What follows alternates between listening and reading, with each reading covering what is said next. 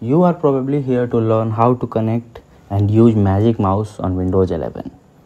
As we all know, the Magic Mouse is designed for MacBooks and iPads, but interestingly, it also works seamlessly with Windows computers. Yes, you heard it right.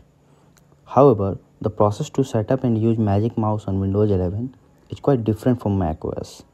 And since you all have come here to learn how to do it, so without any further delay, let me take you to my computer screen. But before that, make sure that this dongle right here is turned to green so that you can connect your Magic Mouse to your PC.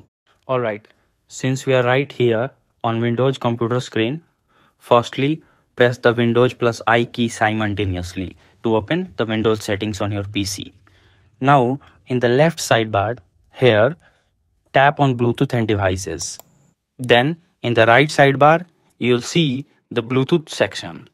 Turn on the toggle next to it, and once the toggle turns blue, you will know the Bluetooth on your computer is now enabled. Next, you will see the Add Device button right here. Click on it.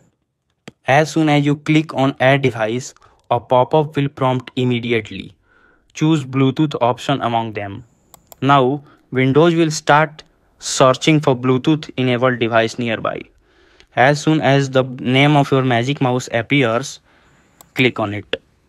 After few moments, your Magic Mouse will connect it to your computer and it will show as connected. Finally, tap done. And that's it. You are ready to go. If this video helps you in any way, please like the video and subscribe to the channel. Cheers.